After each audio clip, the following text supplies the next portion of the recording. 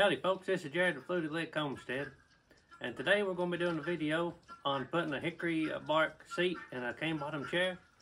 I've got another video on doing that, and I've got a video on harvesting the bark and using store-bought rush cane. I'll post a link if you want to check those out. I'll post a card up here.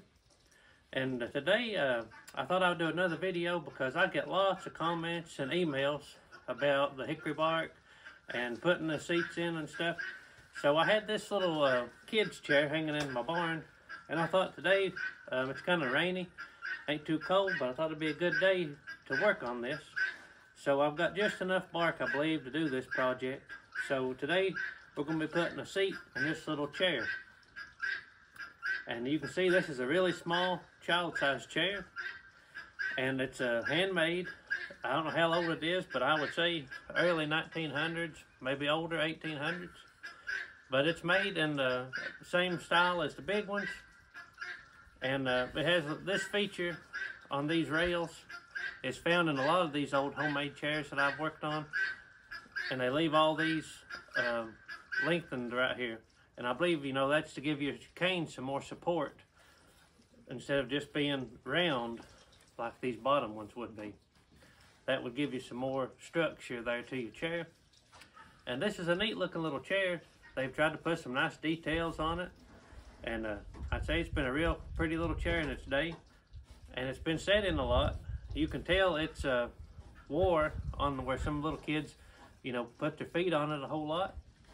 And I like the color of it. I think it'll look really good with a new hickory bottom. And it would look good sitting beside a fireplace or in your house. So I'm going to get my bark and stuff ready, and we'll get a seat put in this.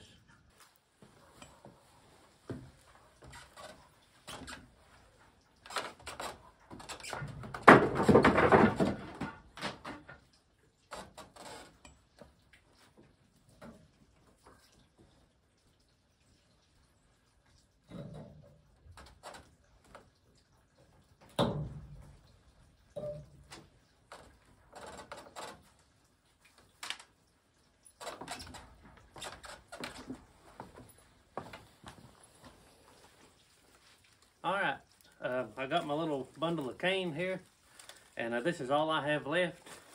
I'm going to take me a few little spools of it, and we're going to soak this in water. I've got a little bucket here with water in it beside of me.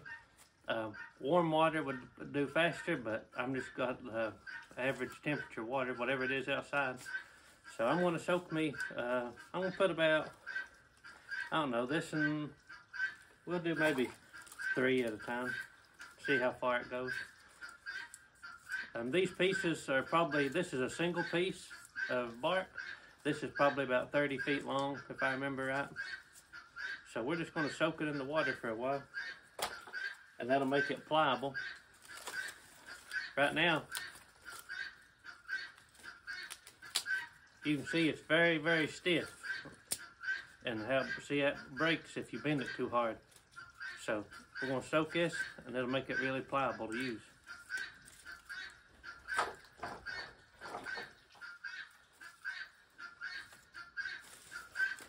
That's all I'm going to soak for now. Once we get going, when I see how much more I need, I'll add more to it. Should be plenty enough to do this little chair. Okay, I had to add me a little bit of warm water to my bucket. It was too cool and taking too long, so I took a tea kettle, heated up a little bit of water, and now my cane is just about ready. So that gave me a good chance for a good coffee break. Take a coffee break every chance you get. It's good for you. Okay, whenever we do this little chair, like all of them, I always start in the back. And I start in the back left corner, and I work left to right. And the main thing, probably about the only tool you need to do a chair, is a good sharp knife. I've got this little old, this is a really old case, double X. This is if all you knife guys will be asking me, this is a straight case. It's one of my favorite ones for doing this. It's really sharp. I've got a two nice little blades. I normally use this little bigger blade. It's the sharpest, but any knife will do. A razor knife does really good. I've used them a lot. But a good sharp pocket knife will do all you need to do. Our cane is about ready, and we're going to get started. Like I said, we're going to start in this back corner and work left to right. And your chairs are always narrower in the back and wider in the front. And you want to start in the back, and we're going to come straight across the front. And don't worry about this little gap right here. It'll look good. So we're going to come straight across. Okay. I've got the cane out, and you see it's pretty flexible now. You can bend it. And the first thing we're going to do is I'm going to shave down one end of it to make it thinner. You see how thick it is? Then my start and end, we're going to thin it down some. So I'm going to take my good sharp knife. I'm going to shave about 3 or 4 inches of it down to about, let's see, I'm going to cut this off right here. There's a little crack I don't like.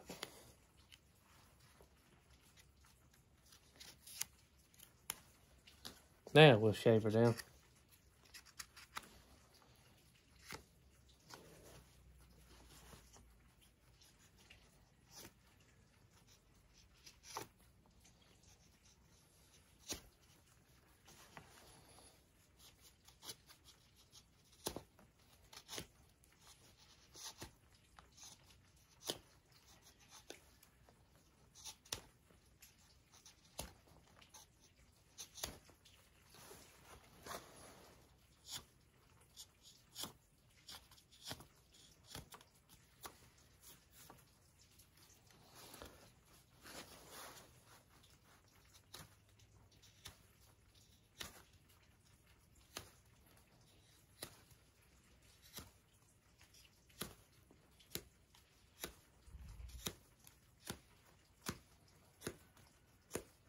Okay, I got to shave down a little bit here.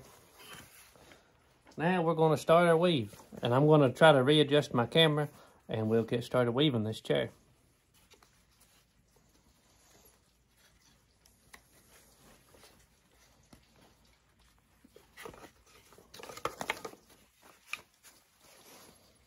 Okay, there we have it. I just wrapped that around and just tucked it under itself. I don't know if you can see it really good, but now we're just going to come straight across from it here. And then we're going to go underneath.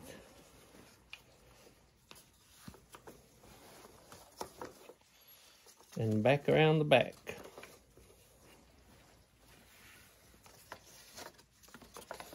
Back right up over the front.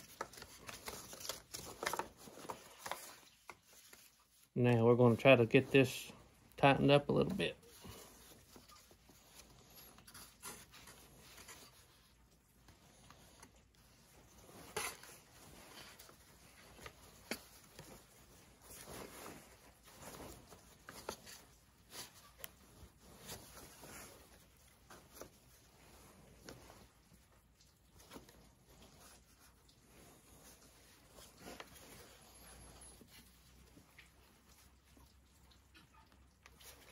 Alright, I had to do a little bending on this. This piece of cane I got left a little thick when I harvested it. And it's a little hard to work with when you get it too thick.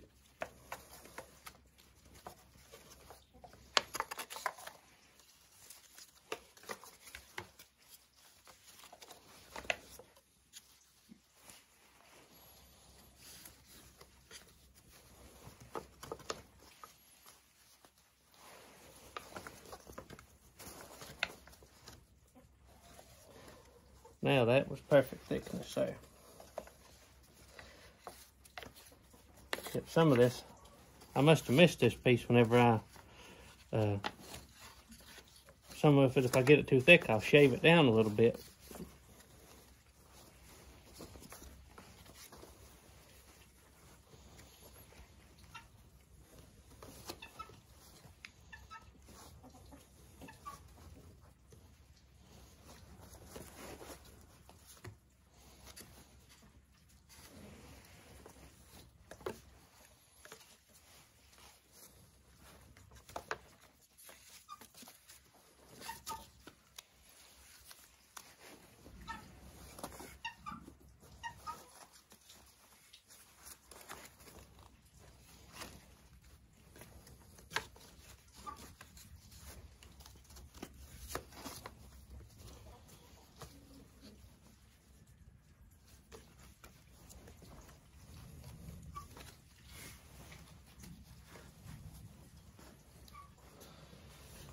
Okay, so now we have came to the end of this piece, and it hit at right at the edge going under, so I don't like that for splicing. So we're going to back up where it hits underneath the chair. Then we're going to cut this off to make our splice.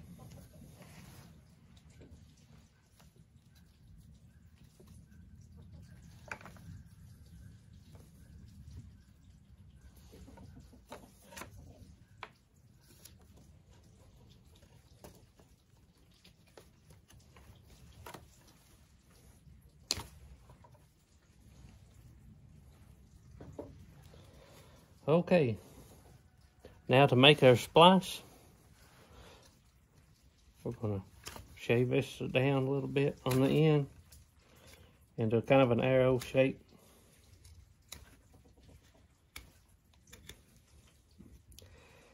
We're going to come back here. We're going to put us a notch on each side. Yeah, I left this a little thick, a little harder to work with than usual. Then we're going to step back and pull up to our notch.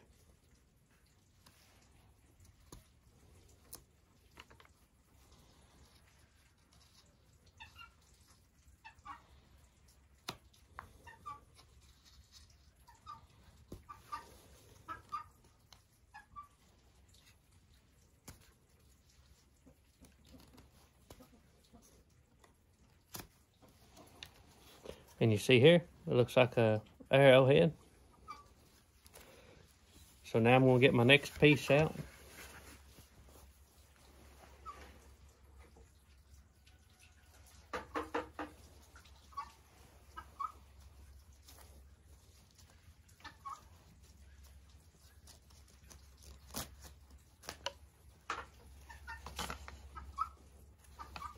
I'm going to cut this one end right here off because it's got a bad spot.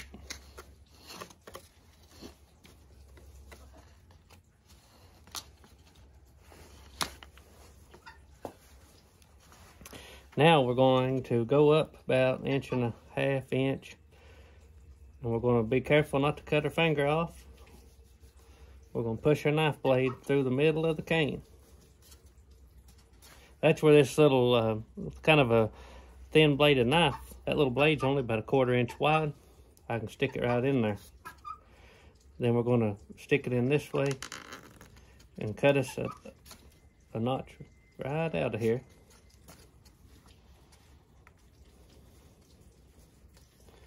And we'll cut that little tongue off and make that just a hair wider, not much.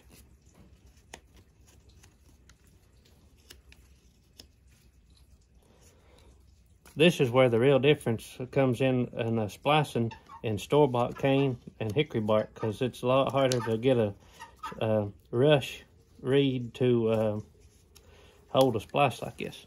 All right, you see there, we've got our hole in it. Now, I'm going to bring this new cane right up here to the back. And right here's where the magic is. You're just going to put this in and turn it. And right there you have a splice. You see there's sideways view. That's strong splice. And from the bottom, all you'll see is this right here. I'll do an up close view of that once we get our chair finished. So now we just take off weaving again. And this piece will be plenty enough to finish the bottom run and start around the sides. Look, I got it stuck in between the last run.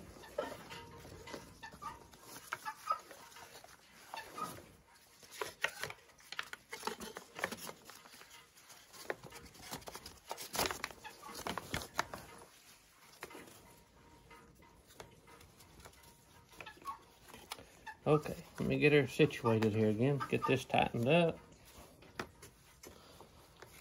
Get our new piece tightened up here.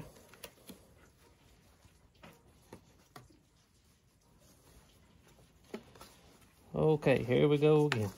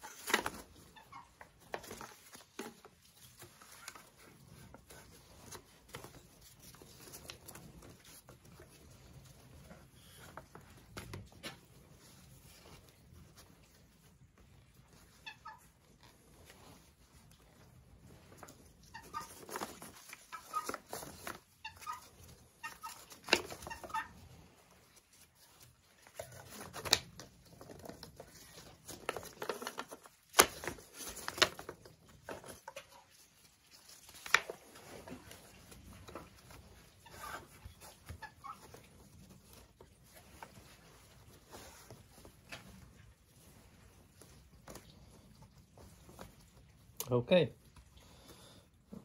we might get one more wrap right here.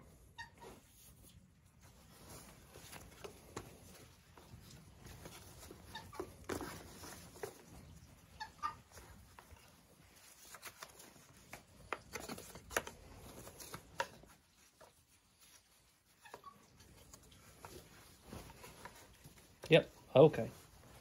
Now here's where the fun part starts. This is going to be our transition.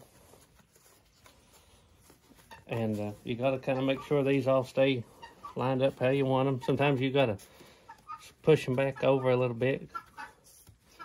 But you can adjust them for a while until you start getting a lot of pressure on them with your weave.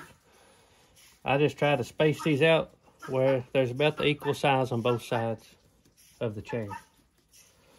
Now we're ready to start our weave. And what we're going to do, I like it when it hits in the back here, because this is your tightest spot to weave, because it's closer together. So I've came across the top. Now I'm going to put my cane down through the hole here, and we're going to bend it right around this back leg. Now we're going to come back up the top, just like that.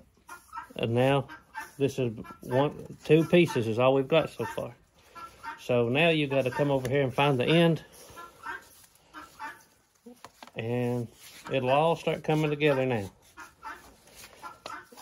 Now we get our end. Okay, here we go. Now we're going to do a splint weave, a herringbone pattern.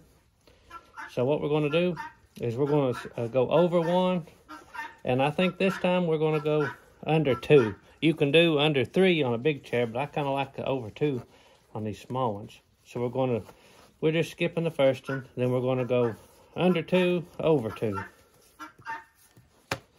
Look, watch your fingers. Under 2 and over 2. Then we're going to pull all our slack out. Make sure you don't get it twisted.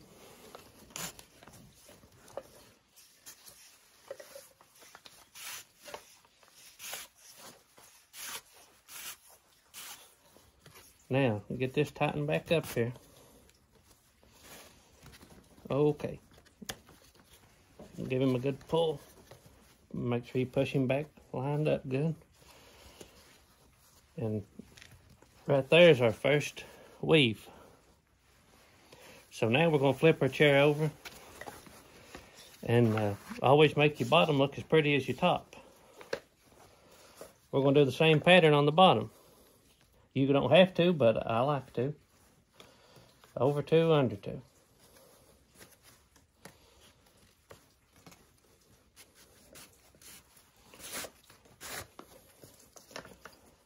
I've seen some chairs that they just do over and under on a single piece, but I always do the same pattern, top and bottom. And any splices you have, I always do them on the bottom. And then I just kind of give him a good pull. Keep him good and tight. Now we're going to flip him back. Now this time, you see we went over 1 the last time. Now we're going to go over 2. So we're going to go over 2, under 2. over 2, under 2.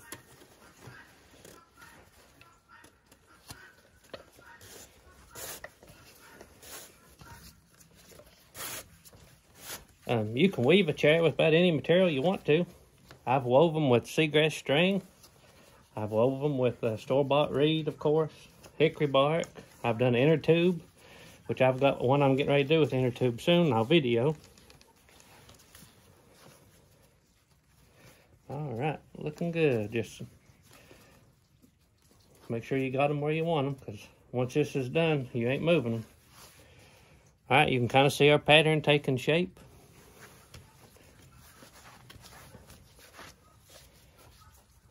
Now, same on the bottom. We went over 2 on the first time, so now we're going to go, we're going to skip under 1, then we're going to go over 2,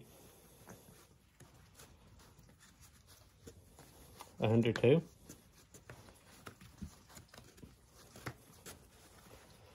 over 2, and under 2.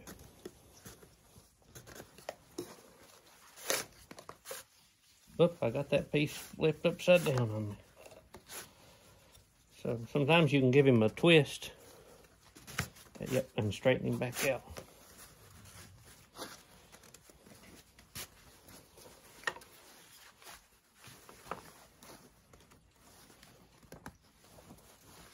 And you can see here, we're going to end up covering up our splice. Right here's our splice. And I'd say it'll be covered, it might show on the next piece. But that's pretty good to only have 1 splice. These little chairs is easier to get by with a few splices. And really, the longer your cane, the better. If I could weave a whole chair with 1 piece, it would it'd definitely be good. Might be hard to weave in and out, though. Okay, now we've went over 1, and then over 2. Now we're going back to over 1. Nope, we're going, excuse me. We're going under this one. We're going under 1, over 2. You want to gain every time. That keeps your pattern right. So we went over 1, over 2. Now we're starting under. Now we're going to go over 2, under 2.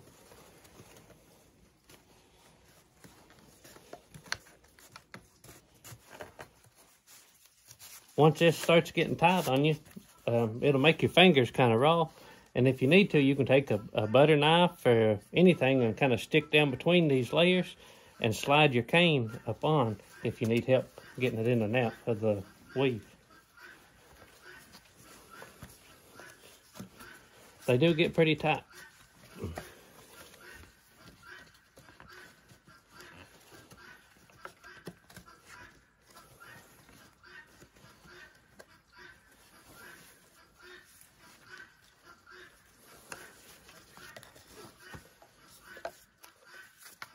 Now, this piece, I see I don't have enough to go back around another time, so we're going to cut this off a little bit.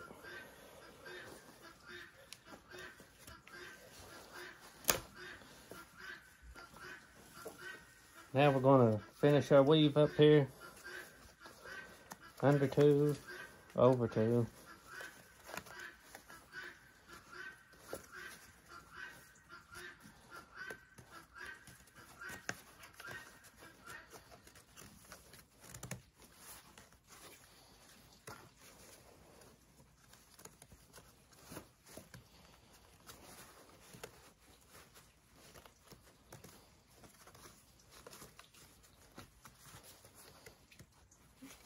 Okay, and now I've just left this piece hanging here. That'll be good and tight. We're going to take our next piece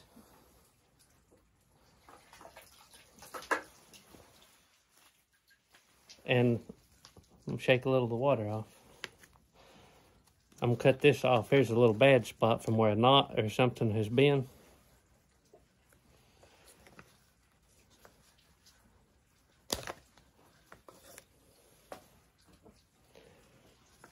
And now what I'm going to do is I'm going to push this right over this piece. And then we're just going to tuck it in under. And by the time this dries, there'll be so much tension and it'll be brittle, and it'll be very strong. You won't have to worry about it. You can splice them if you want to, but I don't. And most of the old chairs that I've worked on, they didn't splice this neither. All right. Let me find the end.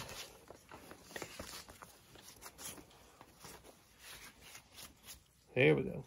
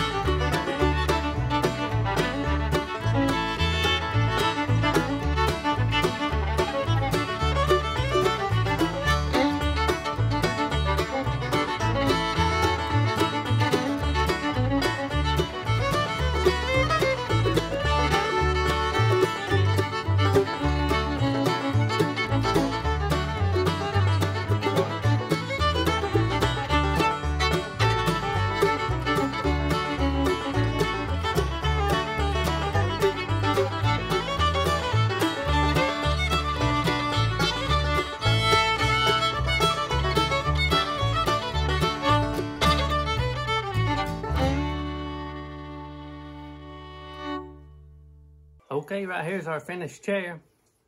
And it took 2 pieces of cane. And I might could have squeezed in one more if I tightened it up a little bit and got one more lap around here. But it's my cane's a little thick, so it's really hard to weave a tight spot like that. So I think it looked really good, and it'll last as long as probably as long as I last. You can see that hickory bark, whenever you wet it and get it worked in there, it looks really, really nice, the color. Here's the bottom of it. You can, if you really look, you can see the splint, but it's hard to see. It blends in really good. All in all, a really nice little chair, good and solid, and this bottom will last ages and ages. So it's a little work to get the hickory bark and to weave it and stuff, but it lasts a lot longer than the store-bought rush seat. Okay, right here is the old and the new. Both of them are really old chairs, of course. But this one has got the new hickory bark, and this one probably has the original from, Lord, it could be, it's hard to say how old it is. And I sit in this chair still often, and it still holds up, although this side is getting pretty frayed and wore out. I need to do a little work on it. But I like these old bottoms. I hate to take them out until they just absolutely have to. But this chair is made the same way as this other one. Same style on the runners, and it's kind of got the same kind of details on top. They came from 2 different parts of eastern Kentucky, but this one has been well used. It's almost wore in 2 on both sides from somebody's feet. It has really been set in a lot. We'll flip it over and look at the bottom. It's been leaned in a lot too. It's wore at an angle. This chair has a different style. They didn't do the same thing that I do when I connect a piece. They tie theirs. They do a weaver's knot. And I've done these, but I like the other way better myself. But I mean, it's held up this long. But this is another way you can do it, is they tie a knot in it. And I do this if I was using inner tube or rope or some other type, but I just kind of set in my way on how I do it. But that is an old knot holding this one together. Here's our finished little chair. I moved it over here in the light where you could see the colors of it a little better. Like I said, I could have squeezed in one more run if I tightened it up a little bit, but it's really hard to weave when you get that many weaves in. Here's a better view of the bottom. And you can barely see our splice right here. Right here's our splice. It's got one piece kind of covering it up. So you will never hardly notice that. And most people don't flip a chair over anyway. So hope this video helps somebody, and I appreciate everybody watching. If you enjoy this kind of stuff, homesteading, Appalachian life, some carpentry stuff, make sure you subscribe and like the channel. We appreciate everybody who comments and subscribes so far. Check us out on Facebook, TikTok, Instagram, all that social stuff. We appreciate you. Hope you have a very blessed day.